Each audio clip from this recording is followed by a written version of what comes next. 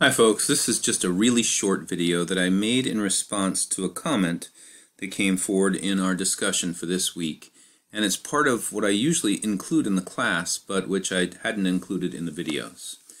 So what it's addressing is this statement by Gracie. She says, I think what helps to hold relationships together, I asked what did you think the glue was that held a relationship together when infatuation was over. Infatuation is a brain state that we know can only last somewhere between 18 and 22 months in length.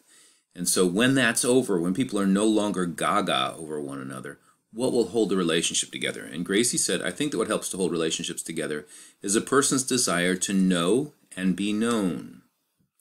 So this yearning to know and be known, this is something very real, and we're this extremely social creature. This is well documented through the social sciences and even through the hard sciences. So this is what I use. Most of you have seen Shrek, I assume.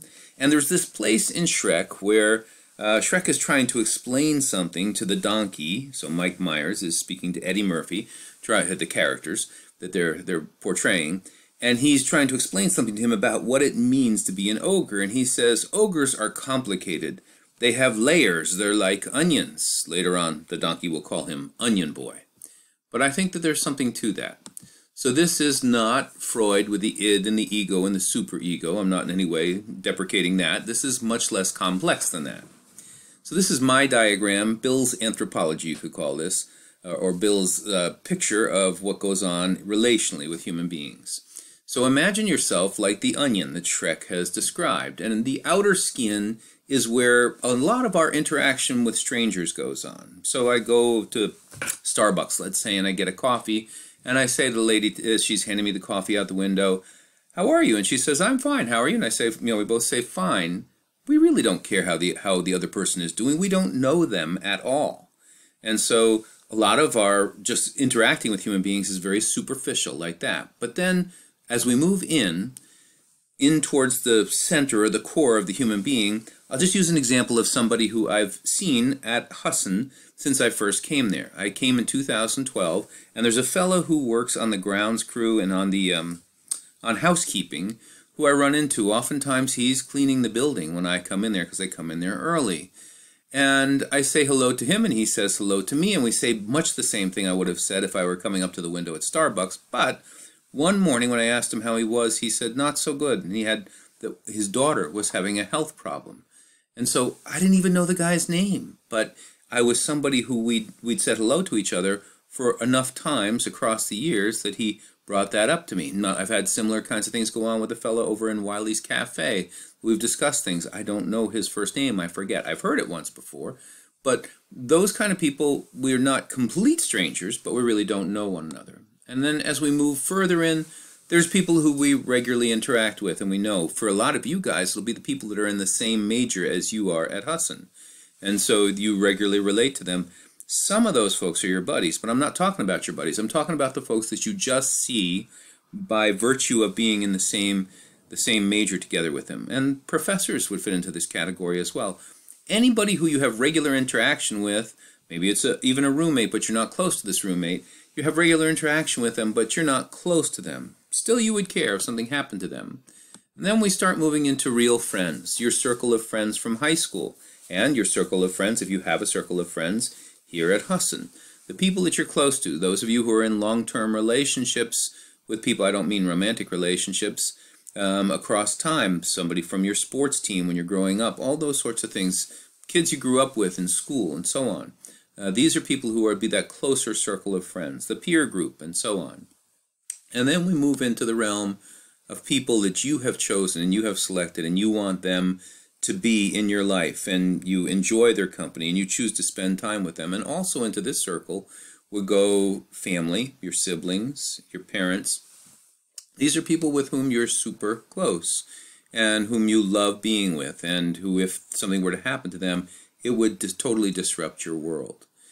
But every one of us craves to be able to have a relationship with a human being in which we won't have to wear any masks, there won't have to be any facades. I can just be me, completely me, and know that they care about and love me for who I am.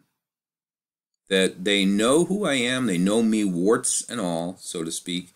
They know all my foibles, all my weird characteristics, all my eccentricities. We all have eccentricities, by the way. There's nobody who's normal.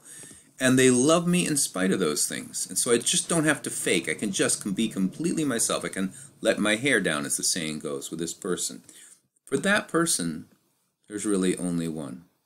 And when you have that sexual intimacy combines with relational intimacy, such that the nakedness of your body matches the nakedness of your heart, your mind, your soul, as it were, before that other person, then you have what we all crave. We crave to be able to share our life completely with another person and trust them.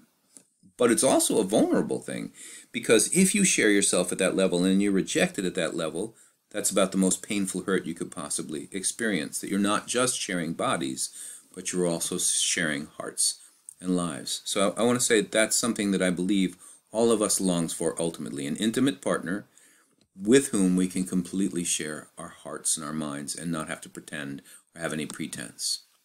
So this is a video of a movie with Richard Gere and J-Lo and Susan Sarandon. In the movie, Richard Gere is married to Susan Sarandon, and he's getting close to retirement years, and he wants to spend more time with his wife, and he's feeling very romantic towards her, but she doesn't seem to have any time for him. She's always going out with ladies groups and saying, here, make supper for yourself.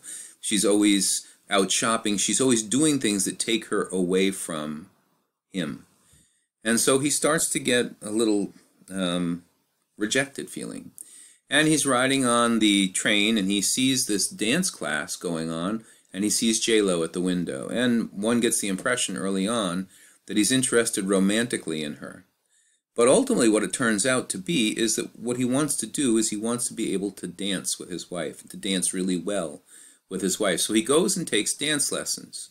So Susan Sarandon is now wondering, why is my husband not around in the evenings when he used to be around while I was out doing all these things?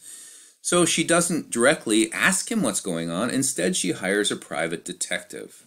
And she meets together with a private detective when he's bringing his report. And what he does is he tells her, well, he's taking this dance class. And what you get the impression of from the encounter that takes place between the detective and her is that they're going to have an affair, basically in order to get even with the affair that she thinks is going on her husband's part. That is clearly what most of my students who've seen this movie have said. They thought the two of them were going to have an affair. I mean, notice the low-cut dress that she's wearing in order to meet with a detective. And so we thought it was kind of a romantic get-together. All my students in the past and myself as well, that this was a romantic meeting. It's not. So she is having her conversation with him and discovers her husband's taking this dance class. And she says, why is it, do you think, that people get married? And Devine is the last name of the fellow who's the detective. And he says, passion. And she says, no. He says, that's interesting, because I would have taken you for a romantic. And so have all of my students and myself. We all thought that there was something going to happen romantically between the two of them. But here's what she says. She says, no, because we need a witness to our lives.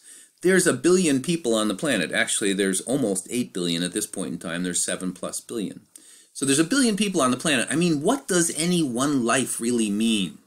We're teeny tiny, is what she's saying. We're small. No matter who we are, our lives are seemingly insignificant in terms of numbers. But in a marriage, she says, you're promising to care about everything. The good things, the bad things, the terrible things, the mundane things, all of it, all the time, every day. You're saying, by being married, your life will not go unnoticed because I will notice it. Your life will not go unwitnessed because I will be your witness.